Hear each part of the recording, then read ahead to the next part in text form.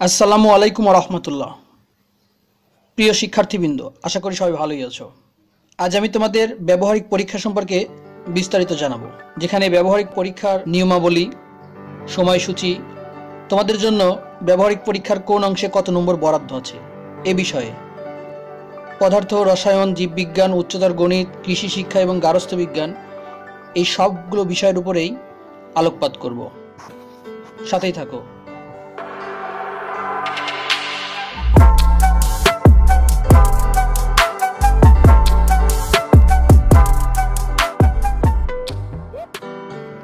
এবছরের পরীক্ষার রুটিন অনুযায়ী বলা হয়েছে 29শে ফেব্রুয়ারি শনিবার থেকে 5 মার্চ 2020 বৃহস্পতিবার পর্যন্ত তোমাদের ব্যবহারিক পরীক্ষা সম্পূর্ণ করতে হবে।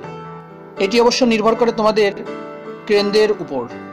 সেখানে তারা তোমাদেরকে একটা ডেট জানিয়ে দিয়েছে, সেটার উপরে হবে তোমাদের পরীক্ষা।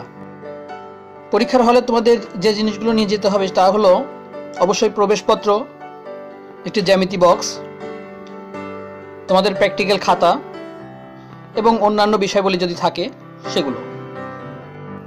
এবার চলো কথা বলি পরীক্ষার ক্রিয়া কৌশল নিয়ে। সাধারণত ব্যবহারিক পরীক্ষাগুলো স্ব কেন্দ্রের ল্যাবে অনুষ্ঠিত হয়। সেই হিসেবে তোমাদেরও ল্যাবে পরীক্ষা অনুষ্ঠিত হতে পারে। সকাল 10টা থেকে তোমাদের পরীক্ষা শুরু হবে, যেখানে প্রথমেই তোমাদেরকে লটারির মাধ্যমে প্রশ্নপত্র বাছাই করতে বলা হবে। এক্ষেত্রে তোমরা একবার সর্বোচ্চ 2 বার সুযোগ পাবে লটারির মাধ্যমে প্রশ্ন বাছাই করার। এবার চলো দেখি পরীক্ষার মান বন্টন, কোন বিষয়ে কত নম্বর বরাদ্দ থাকছে তোমাদের জন্য। প্রথমেই ব্যবহারিক পদার্থবিজ্ঞান, যার বিষয়কোড 136, সময় থাকবে 2 ঘন্টা এবং পূর্ণমান 25। তোমাদেরকে লটারির মাধ্যমে যে প্রশ্নটি দেওয়া হবে সেই প্রশ্নের উত্তরের জন্য থাকবে 15 নম্বর, যার মধ্যে তত্ত্ব 2, প্রয়োজনীয় উপকরণ বা যন্ত্রপাতি সংযোজন 3, কার্যপদ্ধতি বা কাজের ধারা 5, পরীক্ষা, পর্যবেক্ষণ ও সিদ্ধান্ত 3, সতর্কতা 2। এছাড়াও ফলাফল উপস্থাপন বা প্রদর্শনের জন্য 5 নম্বর থাকবে এবং মৌখিক অভিজ্ঞতার জন্য 5 নম্বর। তোমাদের ব্যবহারিক খাতার জন্য কোনো নম্বর বরাদ্দ নেই। এবারে রসায়ন। পদার্থের মতো রসায়নেও একই রকম থাকবে, যেখানে পূর্ণমান 25, সময় থাকবে 2 ঘন্টা এবং লটারির মাধ্যমে যে প্রশ্নটি দেওয়া হবে তার জন্য নম্বর থাকবে 15। তোমাদের যে পরীক্ষণটি দেওয়া হবে সেটি স্যারদেরকে দেখাতে পারলে বা প্রদর্শন করতে পারলে 5 নম্বর এবং মৌখিক পরীক্ষার জন্য থাকবে 5 নম্বর। তোমাদের জানিয়ে রাখা ভালো, তোমাদের মৌখিক পরীক্ষা হবে তোমাদের বোর্ড বই থেকে। এখানে ব্যবহারিক খাতার জন্য কোনো নম্বর বরাদ্দ নেই। এবারে জীববিজ্ঞান।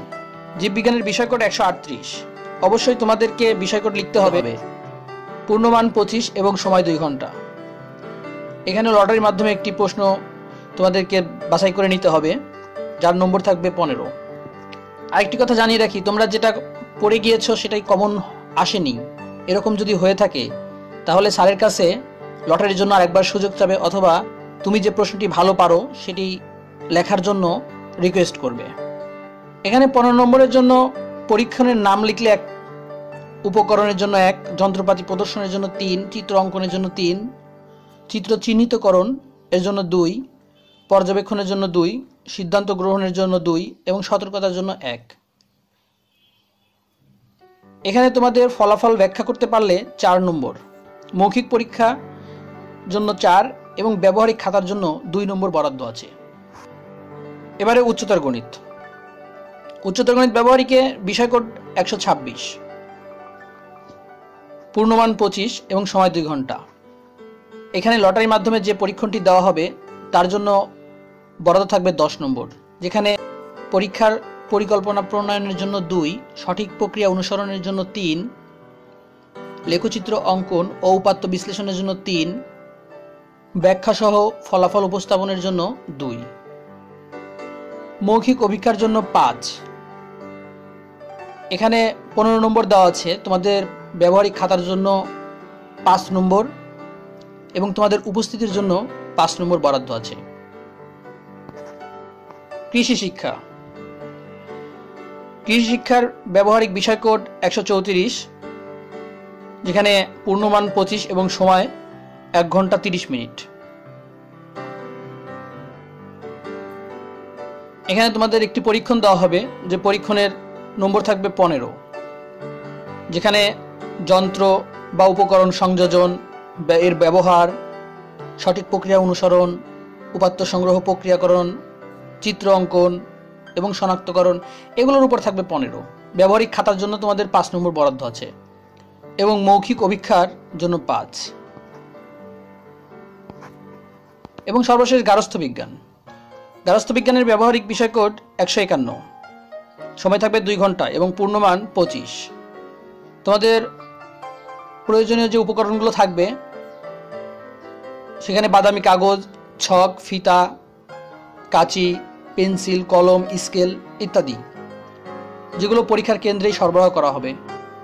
এখানে তোমাদেরকে কিছু একটি তৈরি করে দেখাতে হবে, যার জন্য 25 নম্বর বরাদ্দ থাকবে, যদিও এখানে মৌখিক পরীক্ষা, খাতা এবং আলাদা আলাদা নম্বর দিয়ে থাকে। এই ছিল ব্যবহারিক পরীক্ষার সম্পর্কে খুঁটিনাটি। তোমাদের জন্য গ্রেড পয়েন্ট হিসাব নিয়ে থাকছে পরবর্তী ভিডিও, যেখানে কথা বলবো A+ পেতে হলে কয়টি বিষয়ে A+ পেতে, A গ্রেড পেতে হলে কয়টি বিষয়ে A গ্রেড এবং কয়টি বিষয়ে A+ পেতে হয়, এই সম্পর্কে বিস্তারিত। ততক্ষণে সবাই ভালো থাকো। আল্লাহ হাফেজ।